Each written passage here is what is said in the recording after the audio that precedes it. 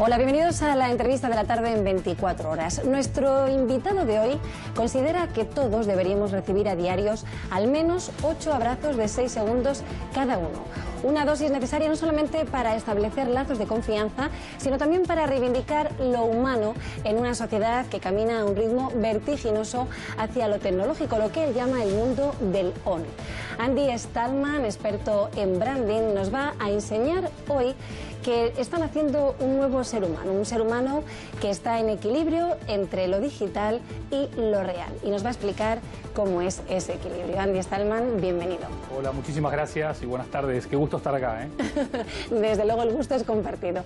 ¿Por qué precisamente 8 abrazos de 6 segundos cada uno? ¿Esta dosis es suficiente? ¿Por qué has considerado que esta es la dosis que necesitamos? Digamos que es la dosis mínima, indispensable para construir al menos un entorno mejor a cada una de las personas. Cuando damos o recibimos 8 abrazos diarios de al menos 6 segundos cada uno, se activa casi en el cerebro un impacto químico que activa casi 3 veces más oxitocina que la normal, ¿no? La llamada oxitocina de la humanidad, la molécula de la humanidad, la molécula del amor, y establece lazos de confianza y generosidad mucho más profundos que cuando no se activa esta molécula, esta hormona. Con lo cual, si estamos más generosos, si estamos más confiados, en realidad nuestro entorno laboral, personal, social, familiar mejora. Así que es un ejercicio que invito a todo el mundo a hacer, porque todos los que fueron invitados a hacerlo y lo han hecho, me han dicho que está científicamente comprobado. ¿Usted lo practica? Yo lo practico a diario. Un día sin abrazos es un día perdido. ¿Qué nos está pasando en esta sociedad? Nos estamos deshumanizando, cada vez nos rodeamos de más tecnología, de más ganas de compartir nuestras experiencias con los demás, pero sin embargo ese roce de piel, ese abrazo, nos está fallando. ¿Por qué? Yo creo que esencialmente lo que hemos hecho es equivocarnos con el rol de cada cosa en nuestra vida moderna. Hemos puesto en el centro de nuestra vida las nuevas tecnologías, el smartphone, los dispositivos, internet, y hemos puesto en segundo lado o en segundo término al ser humano.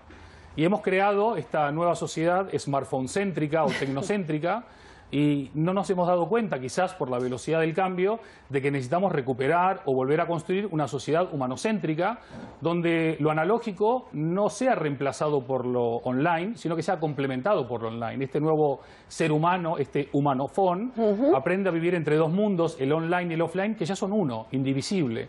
Yo creo que es un gran desafío que tenemos por delante, y tanto adultos como jóvenes tenemos la gran responsabilidad de hacerle frente más pronto que tarde.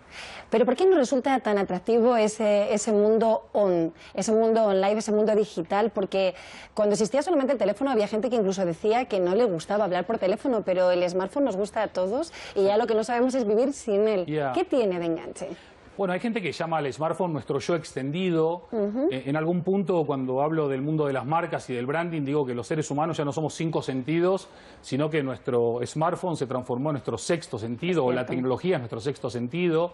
Y de alguna manera encontramos oportunidades increíbles en este arma de comunicación masiva para algunos, arma de distracción masiva para la mayoría, pero indudablemente un arma poderosa, que ha dado voz a gente que no tenía voz, ha permitido acercar a gente que estaba lejos, a la vez también ha alejado a gente que estaba cerca, pero es una herramienta poderosa. Lo que pasa es que no hemos sabido todavía aplicar un buen uso a la tecnología, y no es que la tecnología sea buena o mala, porque es neutra, es el buen o mal uso que hacemos de ella lo que determina cómo nos relacionamos con ella. Vamos a hablar ahora de esas dosis, pero antes me gustaría comentarle esos likes que tanto ansiamos todos. Son los abrazos digitales, es el sustituto de lo que podría ser un abrazo físico. Lo que decís es increíble, porque de alguna manera mucha gente está migrando su vida al online, sus relaciones al online, sus deseos al online, todo al online. Y entonces, como no hay abrazos offline, se compensan con esos likes que son como los abrazos virtuales, ¿no? Hoy por hoy hay estudios de diferentes universidades americanas, algunas asiáticas, que han demostrado que el impacto que generan los likes en nosotros es el equivalente a, por ejemplo, fumar un porro o algún, o algún chute de cocaína. Genera muchísimo bienestar. Muchísimo, bueno, es un bienestar efímero, es un momento de subidón, pero que luego se desinfla. Y al final, hoy en Internet y en las redes sociales, en este mundo digital, todo dura nada. Entonces, pero cada vez genera más adicción, o sea que a lo mejor cada vez necesitas más like para tener la misma sensación de bienestar. Es una sucesión casi diría de un encadenamiento de necesidades que no necesariamente nos construyen mejor, pero que no podemos prescindir de ellas. Hoy por hoy empezamos a ver fobias, en inglés FOMO, que es Fear of Missing Out, el miedo a perderse algo. Recientemente acaba de salir una nueva fobia que se llama nomofobia, que es No Mobile Phone Phobia, que es la fobia a no tener tu teléfono móvil. O sea, que puedes llegar a sentirte enfermo por no tener... Enfermo, ansioso, triste, deprimido, desesperado. Hay un catálogo de reacciones psicológicas, emocionales a la pérdida del control, o del control entre comillas, que hace que la gente se desespere. Esto está bien, esto está mal, esto es un llamado de atención para todos, esto no es un llamado de atención. Yo creo que es bastante llamada de atención, porque aparte esos likes que recibimos, incluso por lo que lo recibimos, a veces somos conscientes de que no son realmente la verdad estricta, porque damos nuestra mejor cara, contamos solamente lo que queremos que se sepa. Entonces, ¿cómo nos creemos tanto esos likes cuando sabemos que estamos jugando un poco a no contarlo todo? Bueno, hay de todo. Hay gente que puede filtrar muy bien lo que es su yo digital, que puede filtrar muy bien qué likes son interesados y qué likes no son interesados. Hay gente que puede filtrar muy bien su relación con el mundo y que no depende de más likes o menos likes su realización personal o profesional. Pero hay mucha gente que no. Y los adolescentes que lo utilizan mucho son especialmente vulnerables, quizá. Yo creo que los adolescentes son casi tan vulnerables como los adultos, que se enfrentan después de décadas de vivir en un mundo 100% analógico, en un mundo que se transforma en analógico y digital. Los jóvenes no saben utilizar bien las herramientas, pero sobre todo porque los adultos tampoco las saben utilizar. Entonces hay una ausencia de docencia, hay una ausencia de pedagogía, y si los adultos no saben usar la tecnología, ¿cómo hacemos para que los jóvenes la sepan usar? Igual tampoco hay que generalizar, hay adultos que la saben usar y jóvenes que también la saben usar, pero es otro de los temas que no entendemos. Se habla mucho de incluir tecnología en las escuelas, en los institutos, en los colegios, pero no se habla de su uso, de su buen uso, de cuáles son las herramientas para construir algo que sea, además de productivo, útil y que ayude no solamente a incorporar nuevo conocimiento, sino a aplicarlo y hacerlo valer. Lo que está claro es que estas tecnologías nos han cambiado los conceptos de espacio y de tiempo. ¿En qué dimensión estamos ahora? Bueno, otra observación brillante. El concepto de tiempo y espacio se pone patas para arriba con Internet, porque esencialmente el tiempo es ahora, es ya. No hay otro tiempo más que la hora. Todo es instantáneo, todo sucede en este preciso instante. Y el concepto del espacio es que no hay fronteras. Antes tu frontera era tu barrio o tu ciudad o tu país. Hoy la frontera es donde haya penetración de Internet. Este programa, ahora mismo, la televisión llega a unos lugares, pero Internet llega a otros. Entonces, no hay a un clic de nuestra vida podemos llegar allá donde Internet llegue. Y esto es maravilloso desde el punto de vista de poder, como decía antes, dar voz a los que no tenían voz, o programas como el tuyo, que abren una ventana atípica en el mundo de la televisión, en donde se habla de arte, de cultura, de ciencia, de ingeniería, del ser humano, y que mucha gente pueda aprovecharlo y compartirlo y a la vez aprender, ¿no? Es fantástico. Pues vamos a hablar ahora de ese equilibrio, del humanofón, que es como incluyendo el off y el on de nuestras vidas actuales. ¿Cómo conseguirlo? Es precisamente la teoría que usted establece en su libro, ese mundo real, ese mundo digital, pero cómo conseguir no prescindir de ninguno de los dos, pero tampoco perder la parte, sobre todo, humana de nuestra vida. Ahí está la clave del asunto. Mucha gente creyó o malinterpretó de que el crecimiento y el desarrollo tan potente del mundo online venía a comerse el mundo offline y prácticamente a sustituirlo. Y esto es un error de bulto. El online no solo no se come el offline, sino que lo complementa, se retroalimenta, se necesitan, y el ser humano tiene que aprender que hay una vida off y una vida on. Hace unas décadas era probablemente dos mundos, hoy ya son parte del mismo mundo, y nosotros somos la misma persona en el on y en el off. ¿Se puede reemplazar una mirada, un abrazo, un beso de las buenas noches a tus hijos, apagar las velitas del cumpleaños de tu hijo mayor en lo digital? No. ¿Podemos desde lo analógico escribir algo interesante y compartirlo para que llegue a todo el mundo? No. Con lo cual hay ámbitos en el on que son muy online y ámbitos en el on que son off, perdón, que son muy offline.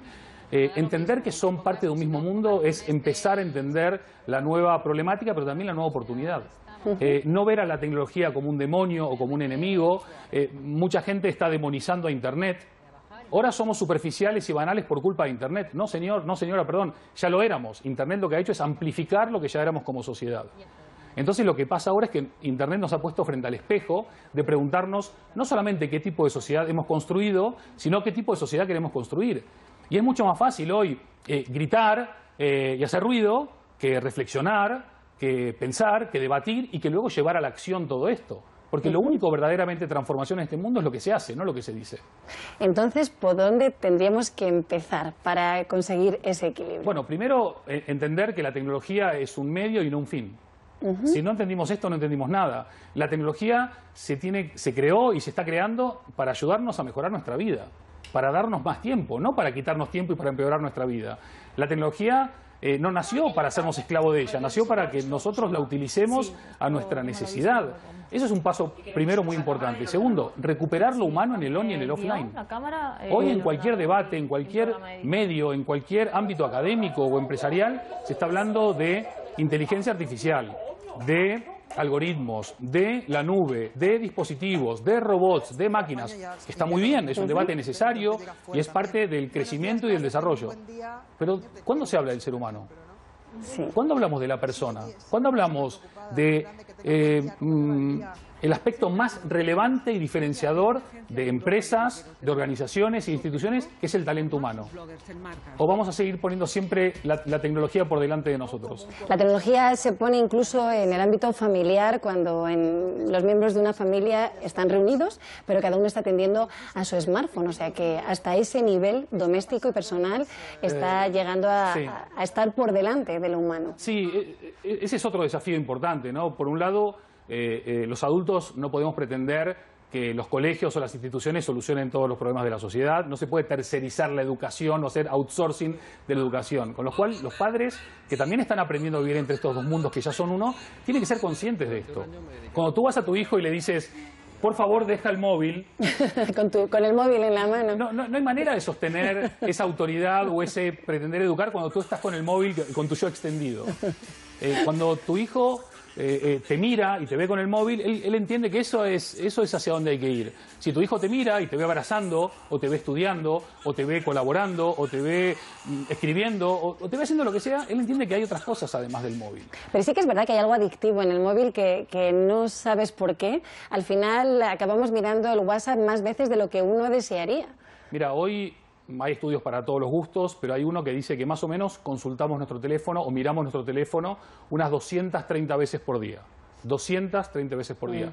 En Estados Unidos ahora hay aplicaciones, incluso en compañías como Google se están creando aplicaciones para limitar el tiempo en que tú estás conectado o mirando mails o mirando WhatsApp o mirando lo que sea. Te impide, te impide pensar, te impide sentir, te exilia del aquí y del ahora. Si yo estaría ahora hablando contigo en esta charla tan interesante y me pongo a ver WhatsApp, enseguida mi cerebro se desconecta y se va a otro lado. Mi cuerpo está acá, pero mi pensamiento está en otro lado. Tenemos que hacer un esfuerzo sobre ello. No puedo dejar pasar esta entrevista sin preguntarle por Mr. Branding. Usted es experto en branding. Me gustaría definirlo, pero prefiero que lo haga usted. ¿Qué es exactamente el branding y qué es lo que nos aporta a la sociedad? Bueno, el branding explicado para niños es el proceso de creación, construcción y desarrollo de marcas. El branding es el trabajo con las marcas. Las marcas son todo lo que la gente dice, siente o piensa o comparte sobre tu producto, sobre tu servicio, sobre tu empresa, sobre tu programa de televisión, sobre tu país, sobre tu compañía y tantos, etcétera. Pero no es exactamente publicidad. Nosotros no hacemos publicidad. La publicidad al final es el amplificador que utilizan algunas marcas para poder compartir su producto o su servicio. También es cierto, algunos dicen que la publicidad es el precio que pagan los productos o servicios mediocres para hacerse conocidos, porque los buenos productos o servicios se hacen conocidos con el boca oreja, ¿no? Precisamente la publicidad es la que sostiene muchos de estos medios de redes sociales y a los que nos conectamos. ¿No estamos un poco saturados? ¿No nos están bombardeando y no nos están haciendo suyos, casi que les pertenecemos? Hay de todo. Hay marcas que lo están haciendo súper bien, hay una gran mayoría de marcas que lo están haciendo súper mal. La mayoría de marcas prefiere encajar a destacar, la mayoría de marcas se siente más cómoda siguiendo que liderando, pero hay marcas que lo hacen realmente bien, hay marcas que ya empezaron la transición de lo que es la estética a la ética, entienden que tienen que contribuir a la construcción de una sociedad y un mundo mejor, se involucran en valores desde la honestidad y la autenticidad, tienen propósitos que son mucho más elevados que solamente ganar dinero, que está muy bien, pero hay otros propósitos además de ese. Y la gente se cansa o no se cansa, depende de la marca. Hay marcas que siguen siendo amplificadoras, que gritan para llamar la atención. Sí. Hoy por hoy, mucha gente todavía no se dio cuenta de que las marcas pelean por la atención de cada una de las personas, de los clientes o potenciales clientes. El cliente o potencial cliente no ha sabido poner en valor su tiempo, su atención. Con lo cual, las buenas marcas que crean buenas historias, buenos productos, que empatizan, que trabajan en comunidad, que tienen valores, como decía, en definitiva ya no son imanes, ya no son amplificadores, son imanes que atraen la atención de la gente. No son intrusivos, no son invasivos. Lo que hablamos de hacer el reflejo de lo que realmente hay detrás de la sociedad. Sé que le gusta terminar sus conferencias con abrazos. Así es. Así que le vamos a dar un abrazo y le agradecemos muchísimo que haya estado con nosotros explicándonos todo esto de la humanidad detrás de la tecnología. Bueno, que recuperemos lo humano y que recuperemos los abrazos. Muchas gracias, Andy. A ti. Nosotros nos despedimos, solo nos queda desearles feliz fin de semana. Hasta el lunes.